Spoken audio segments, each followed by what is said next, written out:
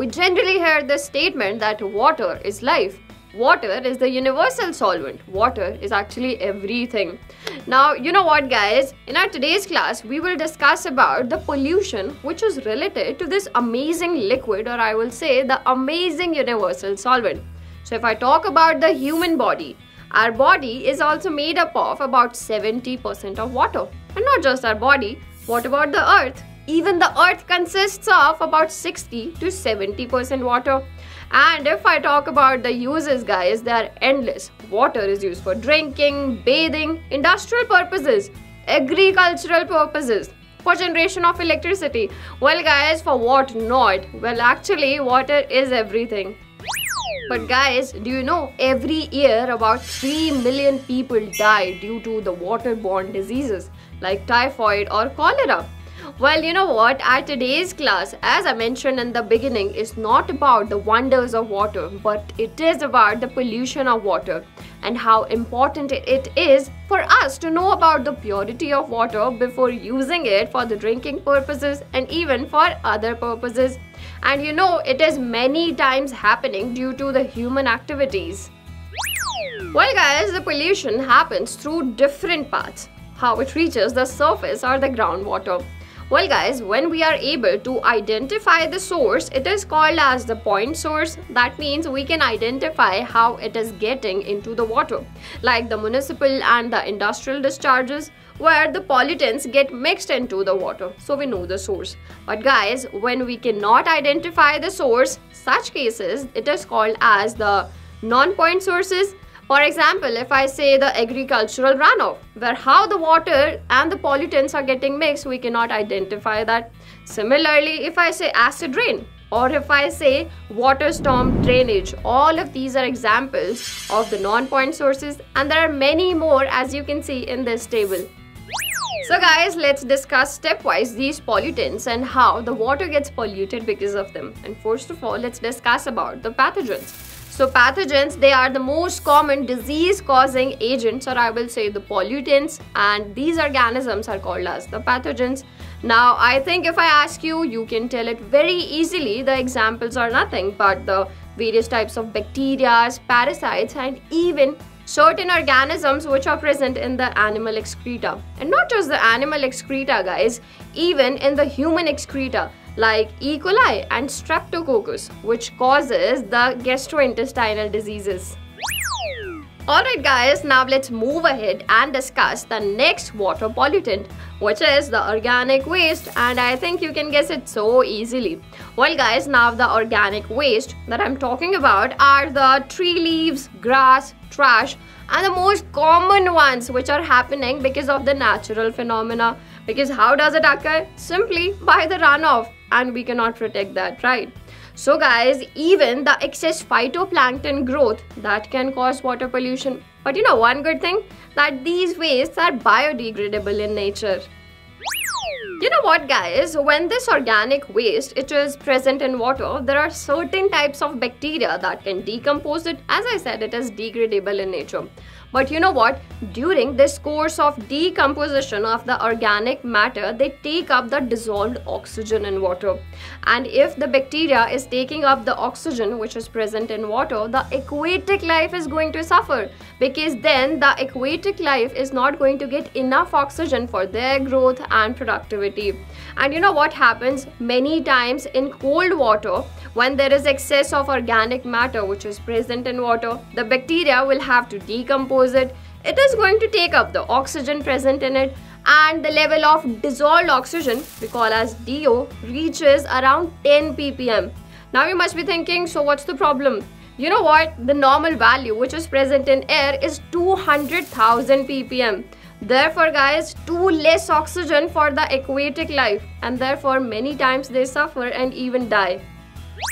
Well guys, now you must be thinking, why don't we use a bacteria that does not require oxygen for the breakdown? Well, that is also possible. There are certain bacteria which we call as the anaerobic bacteria, which can cause the breakdown of this organic waste.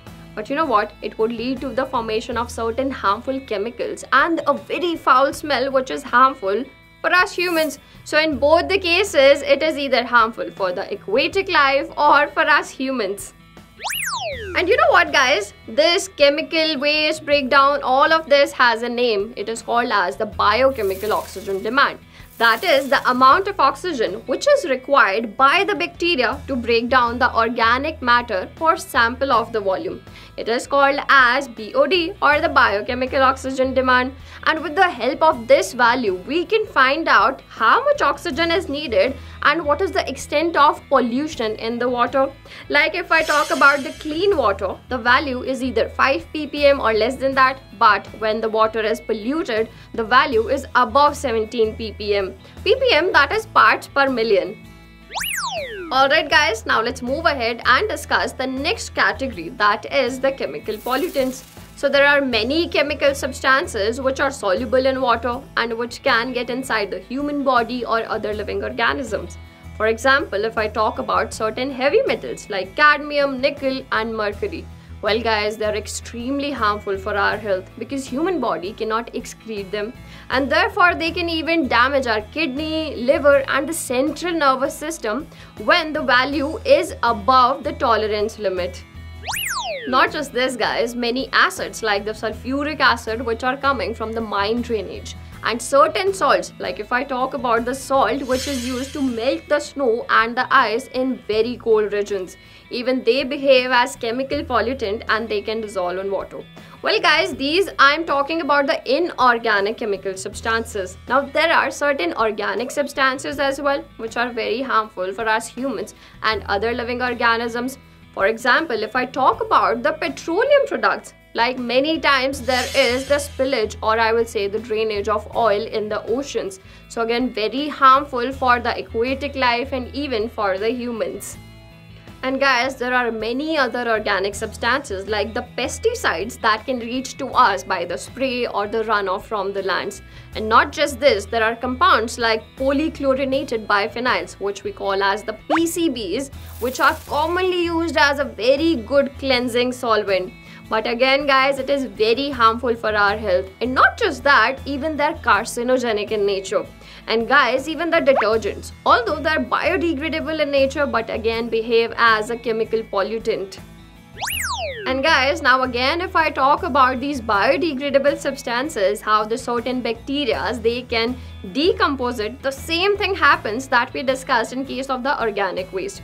They're going to take up the oxygen which is dissolved in water, and thereby it is again harmful for the aquatic life because they're not going to get the enough oxygen for themselves. And not just this guys, in case of fertilizers, they contain phosphate ions. You know, when it washes down to water, in the presence of water, the phosphate ions, they lead to an excessive growth of algae. This algae then covers the whole surface of water, and when it covers the whole surface of water, what happens? The sunlight that does not reach to the surface, and the aquatic life is deprived of not just the sunlight but also the oxygen which was dissolved in water is taken up by the algae. And you know, this has a name.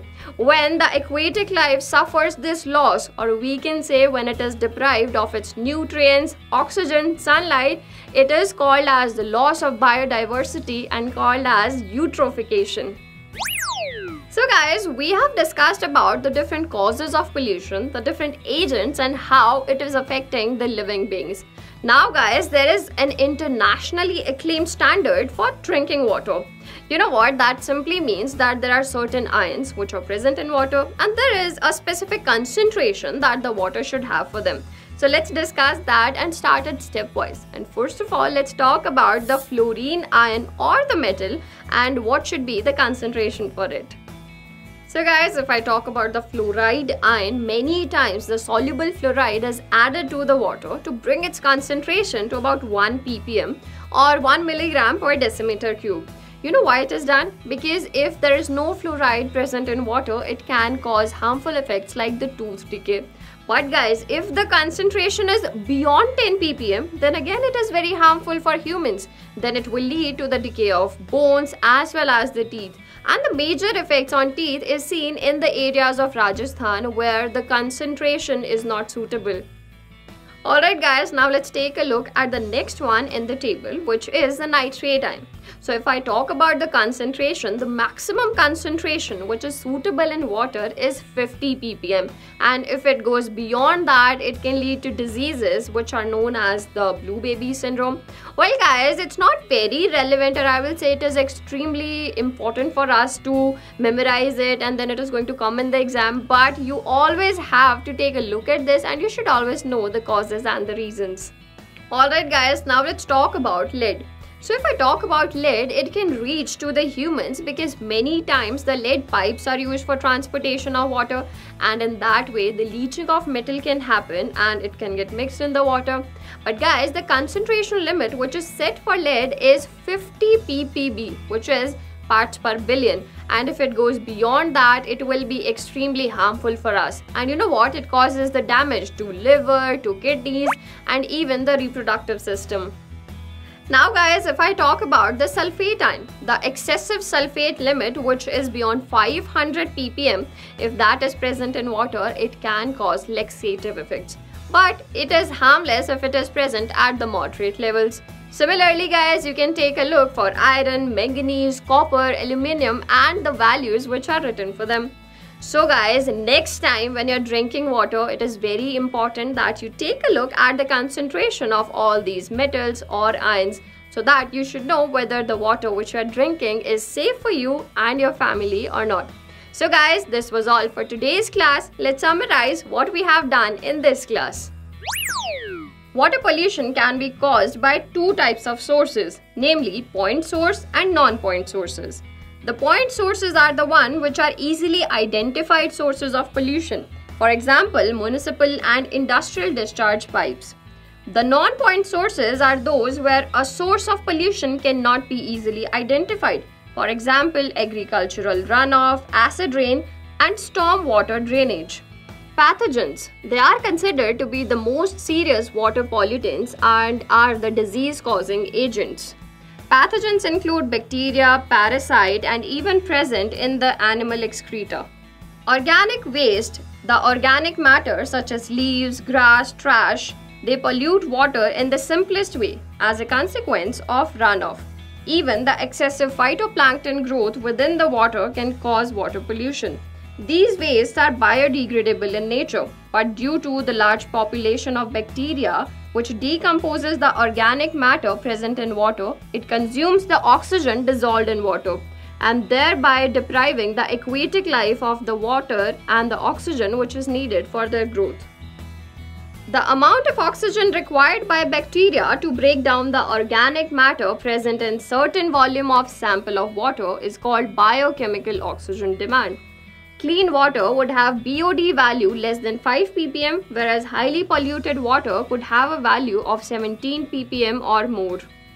Chemical pollutants. There are many water-soluble inorganic chemicals such as the heavy metals like cadmium, mercury, nickel, which constitute an important class of pollutants. The organic chemicals are another group of substances which are found in polluted water. Generally, the petroleum products, major oil spills, and other organic substances like PCBs are present in water. The process in which nutrient-enriched water bodies support a dense plant population which kills animal life by depriving it of oxygen and results in subsequent loss of biodiversity is known as eutrophication. The concentration of fluoride ion should be 1 ppm, which is good for drinking water. When it exceeds beyond 10 ppm, it causes harmful effects to bones and teeth. The maximum limit for nitrate in drinking water is 50 ppm. The maximum limit prescribed for lead in the drinking water is about 50 ppb. Beyond that, it can damage kidney, liver, and the reproductive system. The concentration of sulfate ions which is considered suitable is less than 500 ppm. The concentration of iron should be 0.2 ppm, manganese 0.05 ppm, aluminium 0.2 ppm, copper 3 ppm, zinc 5 ppm and cadmium is 0.05 ppm.